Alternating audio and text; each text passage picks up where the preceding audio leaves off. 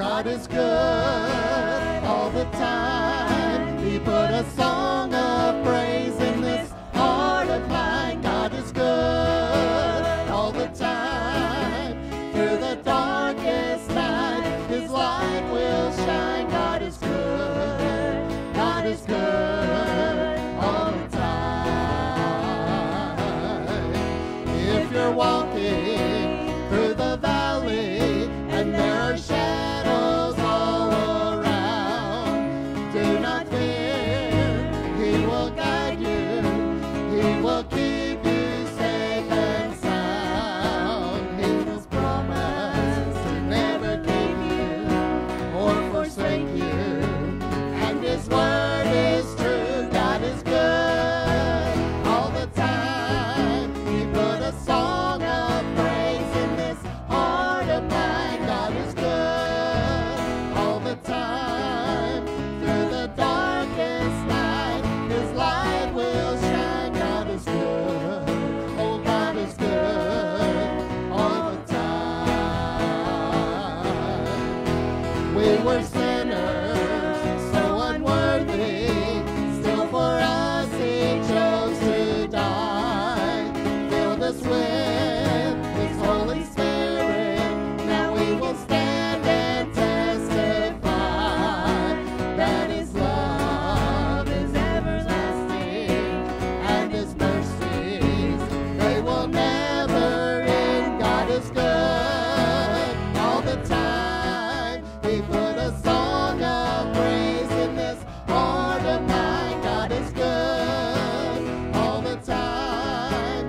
Through the darkest night, His light will shine. God is good. God is good all the time.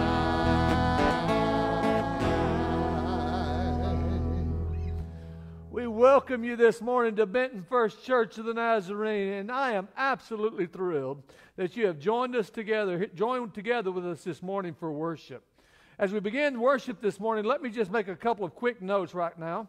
First of all, I've had a lot of you ask me in different ways how they're going to be able to continue in their giving of tithes and offerings. Let me tell you, you want to talk about a question that thrills the heart of a pastor, that's it right there. I want you to know you can continue giving by simply mailing your gifts to the church address, which is at 1203 West Sevier in Benton, Arkansas, 72015. Also, we have set up online giving for those who would like to employ that option. It is through the Tithely app online or on your phone. You'll find reference to it in Benton, the Facebook group, Benton First Church of the Benton First Nazarene Friends, and I will also send an email out shortly with all the pertinent links and information contained therein. Furthermore, in the comments section of this video, I will also take and put those links there for those who are interested in trying that. Secondly, this morning, I want to make sure you understand that as we enter into worship, please remember that worship is not a spectator sport. You're not here to watch us. You're not here just to see how we do things here this morning. We are here to worship the Lord. Worship is community, where God's people come together to lift on high the name of Jesus. But worship is also interactive. As we lift our voices together unto the Lord, God Himself descends and He inhabits the praise of His people. So wherever you're at, put aside every distraction. Take and put aside those things that have your attention right now other than worship. And as we begin to sing, as we pray, join with us in prayer. Join with us in song. Join with us in everything here this morning and experience the community nature of worship here today. God is with us. He's not left us. Worship Him where you are, exactly where you are and what you're doing right this moment. Guys, it's a whole new world. It really, truly is. It doesn't mean that this will be always and forever like it is, but it has shown us that things are not what we thought they would always be. It is a whole new world, but it can also be the dawning of a brand new day. God has spoken hunger into our hearts. God has given us a thirstiness here this morning for God, for the presence of God, for the presence of God's people, for the church being the church. And it is a gift. It is a gift. So this morning, in spite of all that's going on, let me remind you that God is on his throne. Can I say that one more time? Yahweh, our God Jehovah, is still on his throne, and he's the same yesterday, today, and forever. And we worship him. The psalmist himself declares that God has ascended amid shouts of joy, the Lord amid the sounding of trumpets. Sing praises to God. Sing praises to our King. Sing praises, for God is the King of all the earth. Sing to him a psalm of praise. God reigns over all the nation, and God is seated on his holy throne. Therefore, we will worship him, for he is worthy of all glory, honor, power, and praise. Oh, the blood of Jesus. Oh, the blood of Jesus. Oh, the blood of Jesus. It washes white as snow. Oh,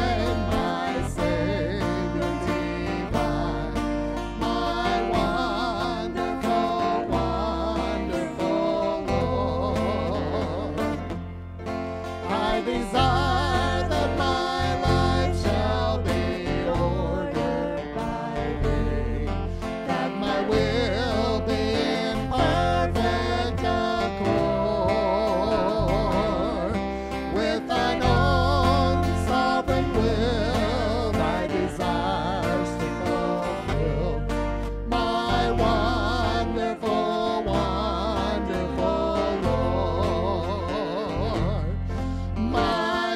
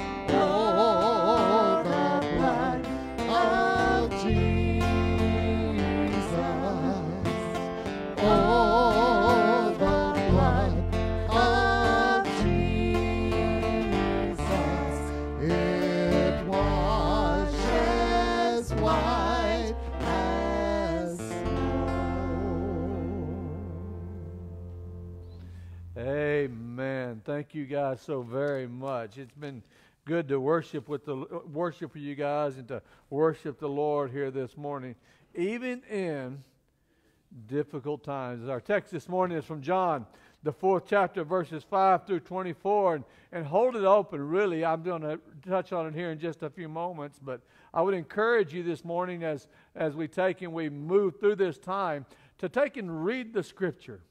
Later on, if you want to revisit this video, you can just take and read the Scripture ahead of time, soak yourself in it, let it permeate your being, and then hear the message again that God has to speak. God is speaking through His Word. God is speaking through His people, even in these times. And God speaks in some funny ways sometimes. Yesterday, we had the opportunity to visit one of our sons and go out of town and visit one of our sons for just a little while. And while we were there, we were visiting with his wife's family. And like everybody else at that time, we entered into that conversation about what's going on in our world right now. Everybody's talking about it. You walk into Kroger, you talk about it. You walk into Walmart, you meet strangers, and you talk about it. It is the topic of conversation right now. So we began to talk about and discuss the current state of our nation, our state, and of everything during this coronavirus epidemic. In the midst of that conversation, his mother-in-law, Wendy, said that the other day while she was speaking to her children, one of her children stopped and looked at her like a kid will, and he said, "Mom, what did we do? What did you do last time this happened?" Wendy says she stopped, and her mouth kind of dropped open, and she looked at her child, and she simply said, "This has never happened before." This is the first for all of us. It's never happened, at least not in the realm of our lives or our experience. It has never happened. It's brand new for us. It's the dawning of a new day. And I believe that God is in the midst of it here this morning. That's not saying I believe that God caused it. I cannot ascribe evil to God. And I will not ascribe evil to a holy and loving God. But in the midst of it all, God is faithful. God is good. And remember, God never wastes a hurt. He'll never waste a hurt. He'll never waste a difficulty. And He will form you and fashion you during these times. So just let Him do it. Say, "Lord, here I am. I am the Lord's servant. Be it to me as you have said." God's creating a hunger in us. Aren't you hungry for Him this morning? God has answered our prayers. We've been asking over the last months and years, "Lord, give us, Lord, a great hunger and a great thirst." I didn't think that He would do it this way, but He has done it. And I see a hunger and a thirst for God within the church, but also outside the church as I'm interacting with different folks. It's a time, I believe, of great shaking. It's also a great time. It's a time, I believe, I'm absolutely convinced of it here this morning, a time of great awakening. Frangipane, in his book that is entitled, "This Day We Fight," breaking the bondage of a passive spirit. He says these words. He says, "If we succeed in these difficult days, it will be in part because we have renounced the seductive limitations that accompany a peacetime mentality. Indeed, we must embrace an aspect of spirituality that is unfamiliar to many Christians, one that is both militant and vigilant toward evil, yet is compelled by the purity and fire of Christ's love. The Holy Spirit has been calling the church to arise to intercessory prayer and to exercise spiritual authority. And with holy urgency in my heart, I say that we do not have to languish in self-pity about life's injustices and inequities.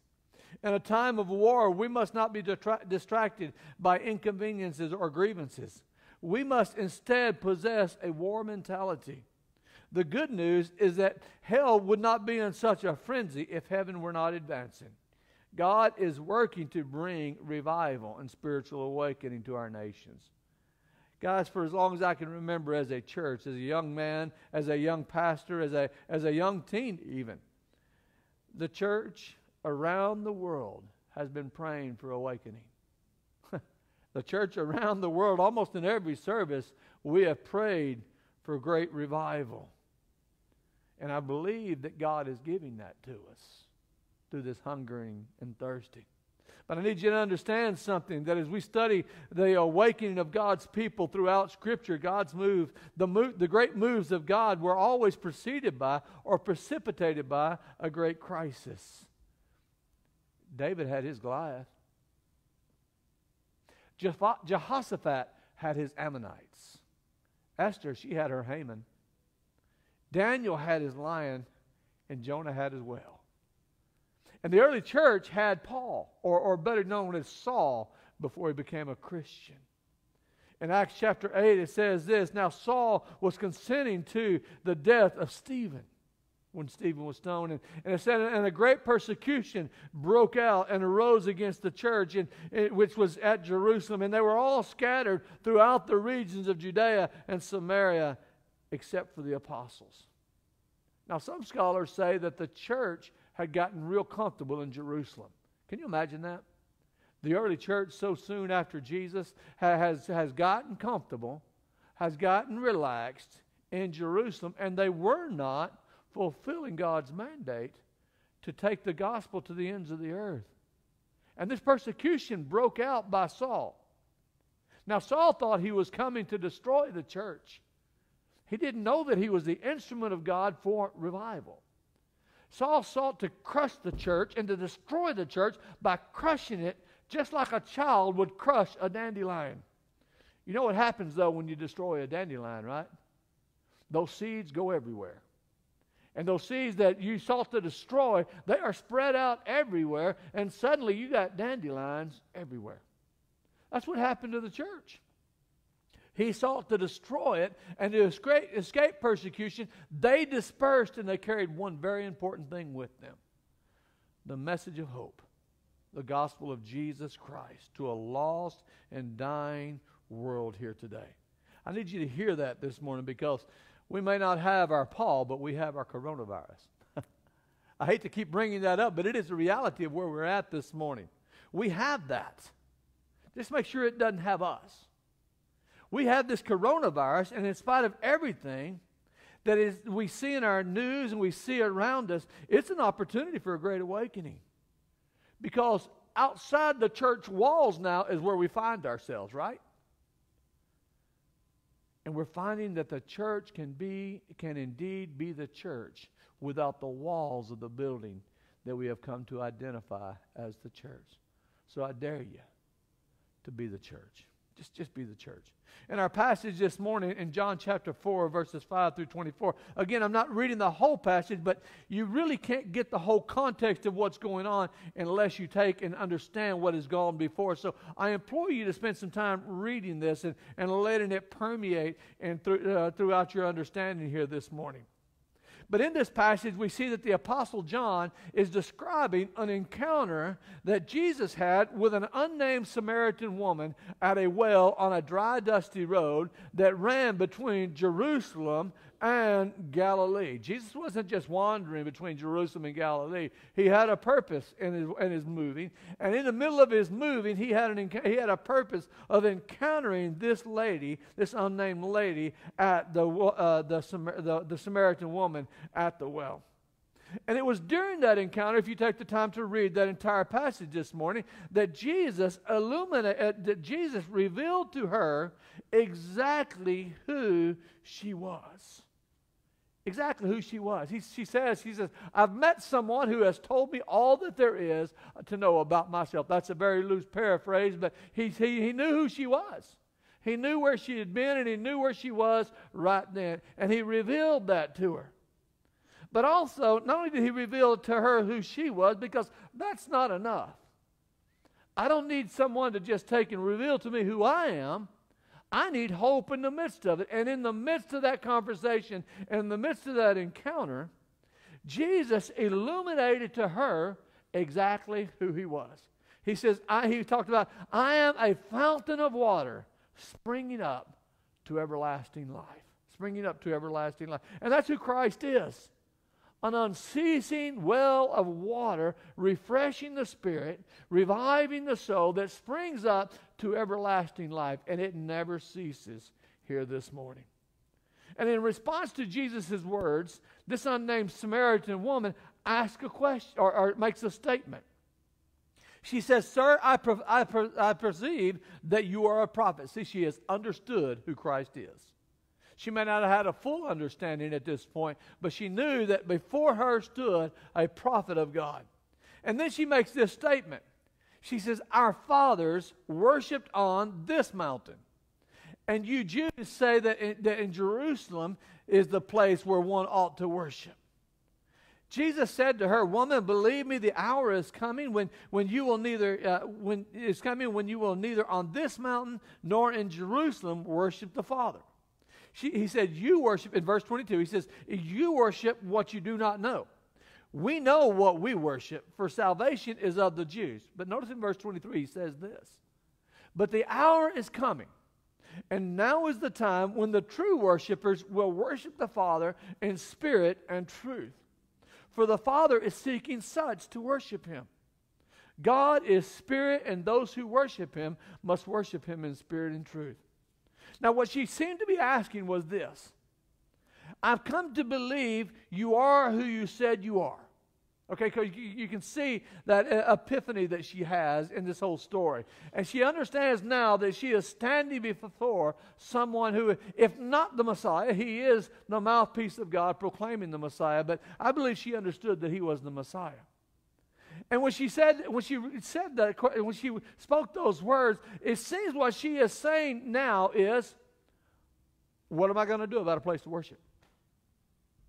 Where am I going to go? What am I going to do now? Does that not sound kind of familiar? It could have been spoken today. What am I going to do about a place to worship? What about the temple? What about this temple? What about the church? Where am I going? And Jesus replies to her, as we've read. He says, "The hour is coming and is now when the true worshipers will worship the Father in spirit and truth. For the Father is doing what?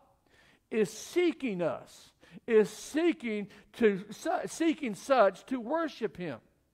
God is spirit, and those who worship him must worship him in spirit and truth." So what does it mean to worship God in spirit and truth?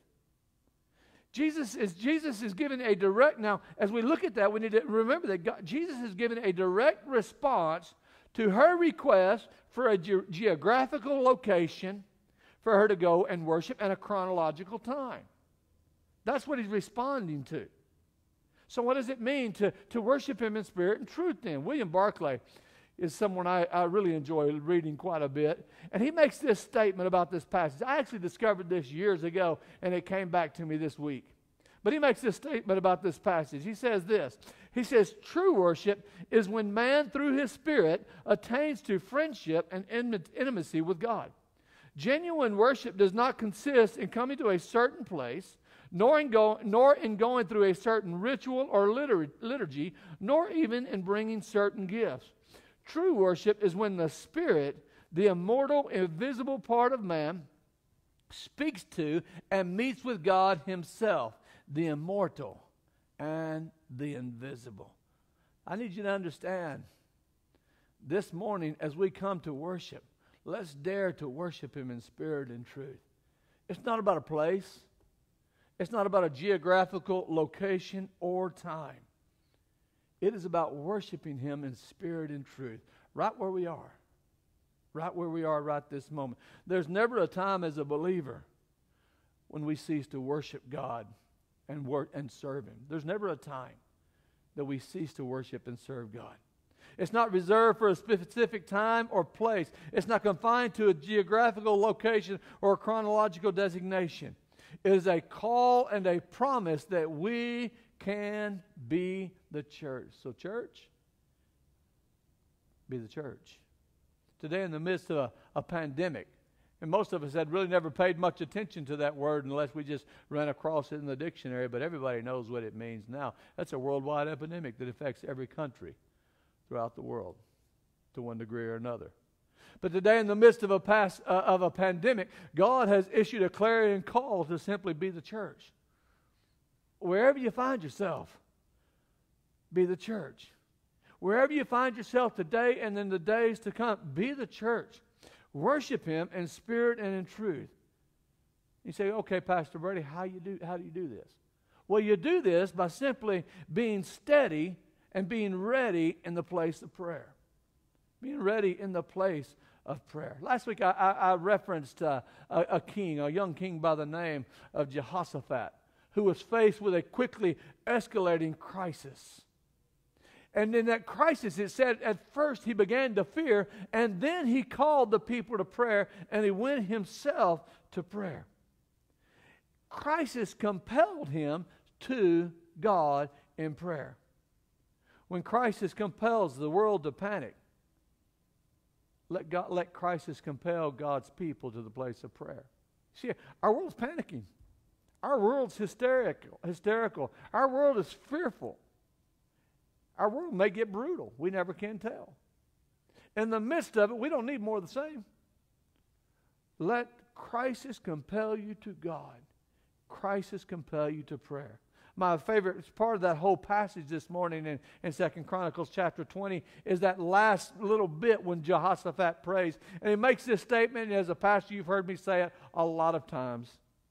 He says, we have no power to face this vast army. Can I get an amen about that? That is absolutely true.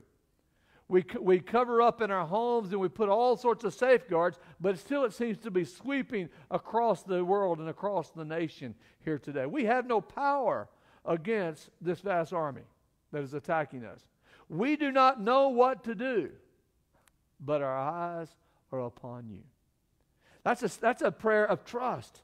It's a prayer of reliance and surrender in difficult circumstances, and He blazes the path for us also today to just compel us to the place of prayer. Now, another prayer I read this week I think is good. It was a women of the Word, and they wrote these words. It says, let your light expose the cause of my hardships, and give me the wisdom to know what to do. Give me a persevering heart so that I will wait with patience as you work in my circumstances. Help me keep my mind focused on the glory that you will reveal when these trials are over. In Jesus' name I pray. Amen. That's a good word to grab hold of here this morning. So be ready and steady. Be steady and ready in the place of prayer. Dare to be the church. Number 2, be grace on purpose. Be grace on purpose wherever you find yourself today. Full of grace and truth, just like Jesus. And trust me, it will not be business as usual. Because you will stand out in the midst of a hysterical, crazy world that is truly becoming untethered from its moorings. Jesus said these words. He says, guys, you are the light of the world. You are the light of the world. A city that is set on a hill, a city that is set on a hill cannot be hidden. Nor do they light a lamp and put it under a basket, but on a lampstand. And it gives light to all those who are in the house. And then he says this, let your light shine before men that they may see your good works and glorify your Father in heaven. It's time for the lamps to be trimmed, to be set on a table in a very public setting for all to see. It will stand out. It'll stand out in places and ways you may surprise you. Like many of you, I was out and about yesterday, and early in the morning, about 8 o'clock, I was in Kroger, simply going to buy a few donuts. I wasn't going to stock up on groceries. I just wanted a few donuts. That's all I wanted. And as I walked in, it surprised me that at 8 o'clock in the morning, the place was packed. There were people everywhere. There were long lines snaking down the aisles, and you could kind of feel a disgruntledness around you. It wasn't open yet, as far as it wasn't an open disgruntledness, but you could kind of sense the unsettledness of what was going on around us that morning. As I was sitting there in that long line, kind of like the rest of us sit in long lines, I tend to get a little impatient. I had to kind of keep that down a little bit. And then there was this lady, a worker, that walked over to open up a series of new lines in the self-checkout. And she walked over there. And so she said, come on over here and we'll begin to set you up. So she walked over there and we all took our places at the different cash registers. And then she stopped what she was doing and she walked back down to the other end of the cash registers, a while down. And we were standing there waiting and standing there looking. Well, I kind of thought it was funny.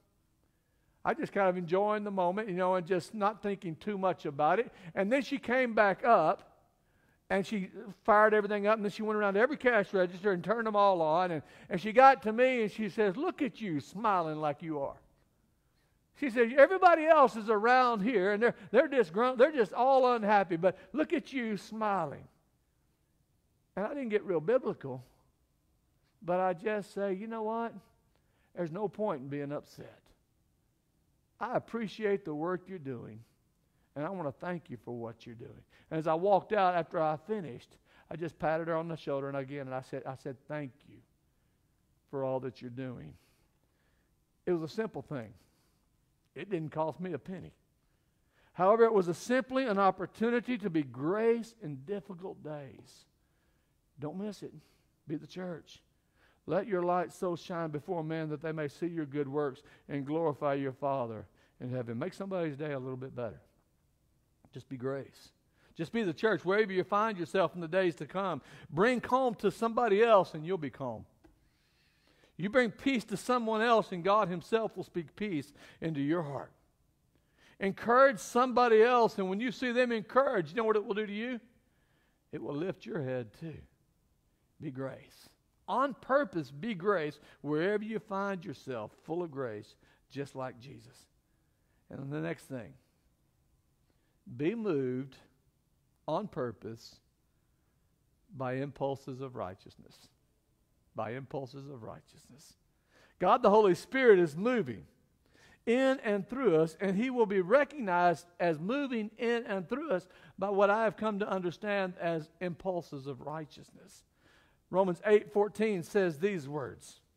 It says, for as many as are led by the Spirit of God, these are the sons of God.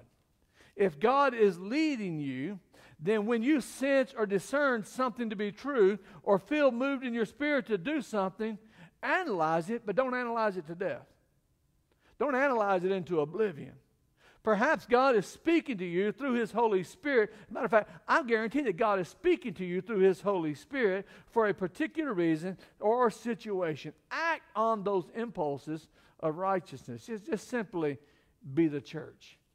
I got an opportunity, and I'm not always like this, but this week God has spoken to me and talked to me and used me in some ways, and I really appreciate that. But I was in Walmart the other day, and I was running around like I had my hair on fire. I had to get this, and this. I wasn't looking for God. I wasn't looking for an encounter. But in the midst of it all, I discovered it. I was kind of uptight a little bit, and I went stepping up to the photo counter there in Walmart, and there was this man ahead of me. And he had the guy behind the counter busy for just a little bit. And you know what we normally do? We say, would you please hurry up? I got important things to do. But instead, I just sensed the presence of the Spirit at that moment, and I began to pay attention to what was going on. The man had a picture that he was getting copied, and he was picking it up that day, and it was a picture of a beautiful woman. And he said, this is my wife. Well, this guy was 70 years old. 70, 75 years old or something like that. He said, this is my wife. He said, we've been married 49 years. And she's dying of dementia.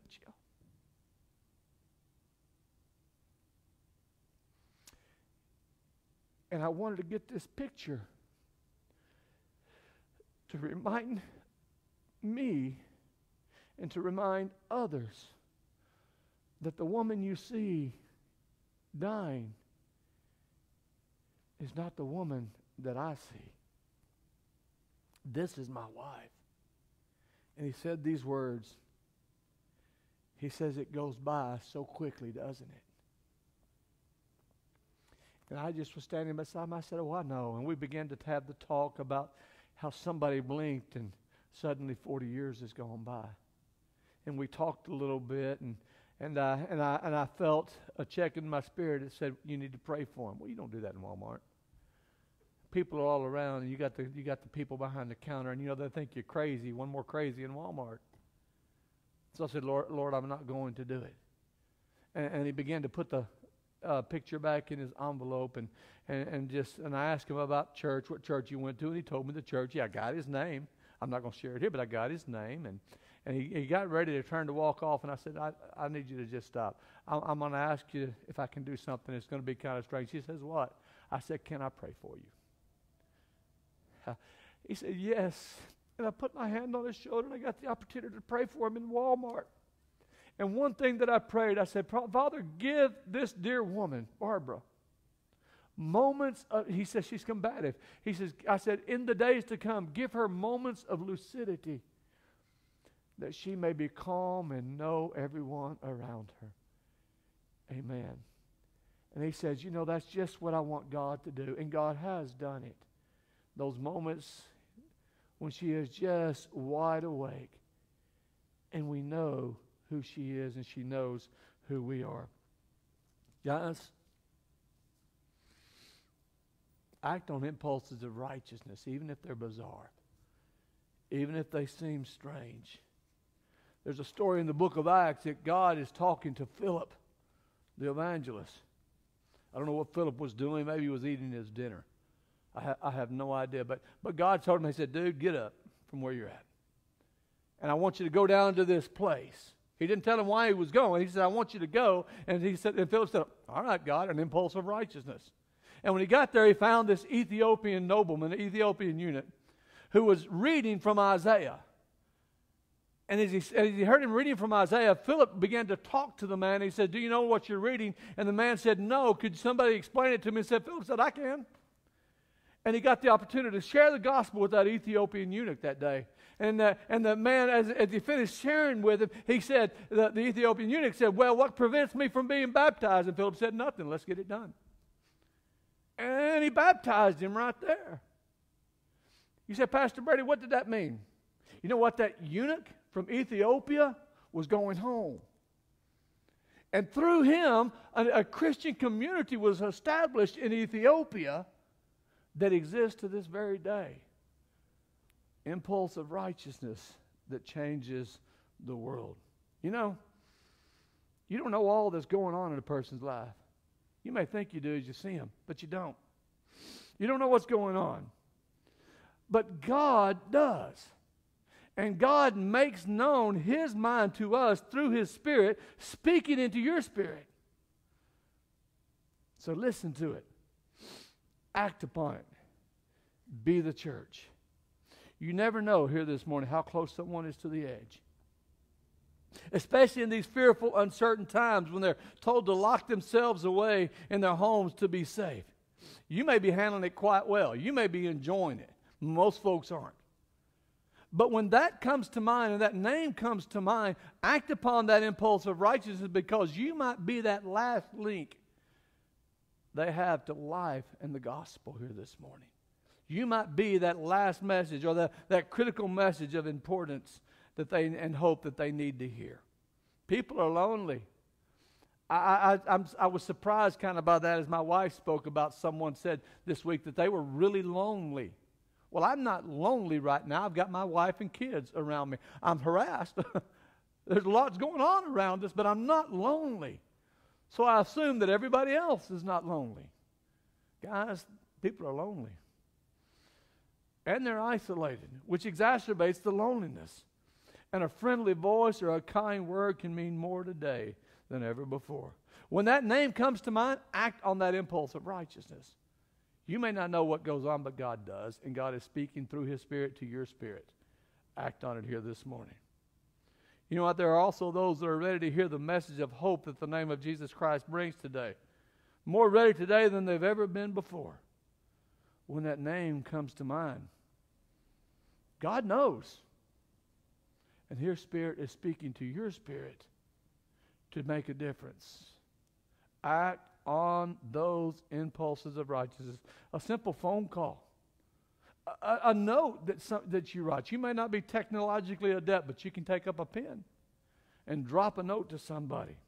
A text somebody, or better yet, we have this remarkable thing that we can do today with technology, with our cell phones even. My grandkids do it to me. My phone will ring, and I'll hit that button, and suddenly there's lovely faces on that phone.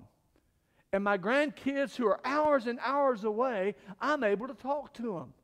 I can see their faces. I love to hear their voices. But seeing a face makes all the difference in the world. Little things make a difference. Matter of fact, little things that don't seem to amount to much can make all the difference in the world. By the way, remember, how many drops of rain does it take to break a dam? One. The last one.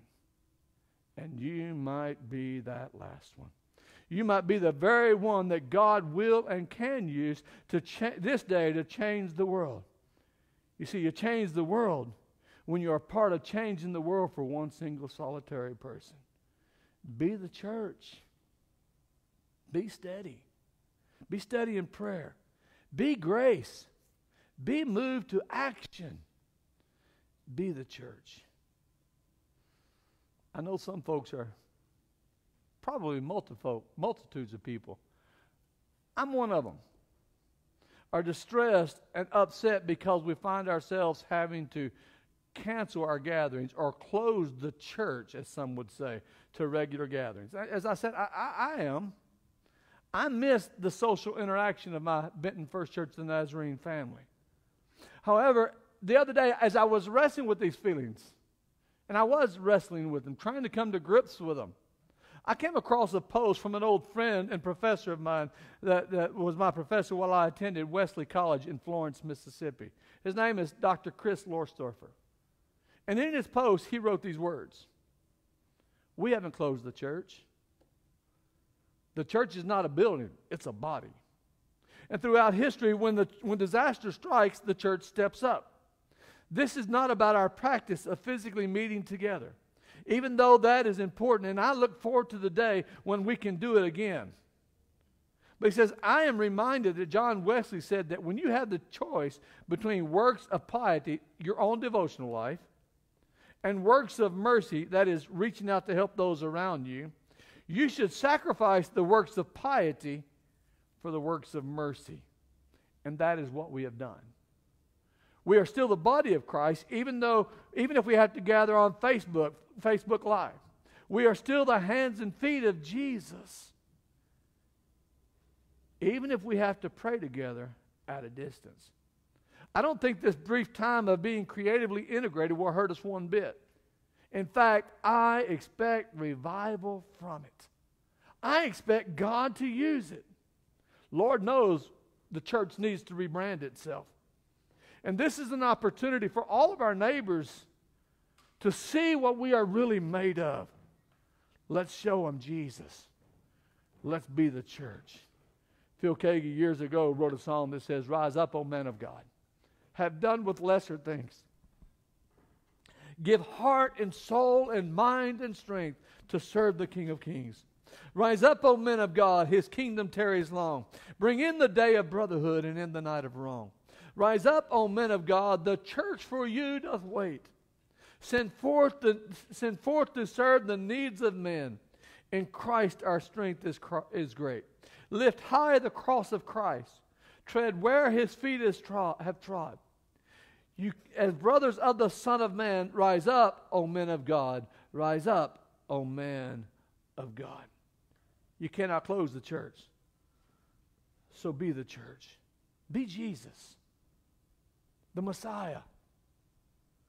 He who this world has been looking for all their lives.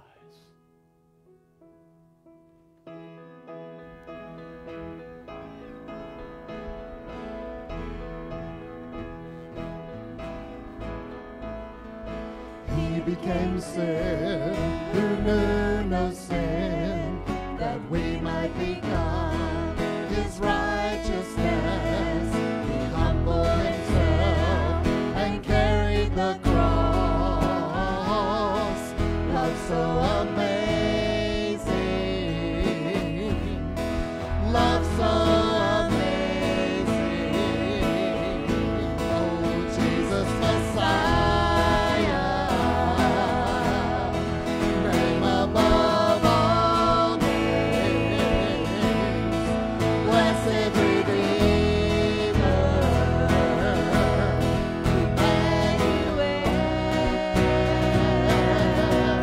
the rescue for sinners,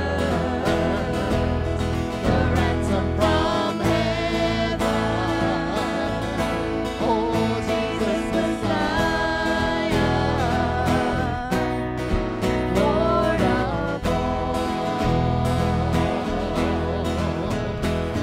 His body the bread, His blood the wine, broken and poured out all for love. He humbled Himself and carried the cross.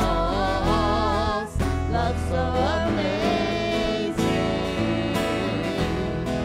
love so amazing. Oh, Jesus Messiah, name above all names, blessed Redeemer, Emmanuel. Oh, the rescue for sinners, the ransom from heaven. Jesus Messiah, Lord of all. All our hope is in You. All our hope is in You.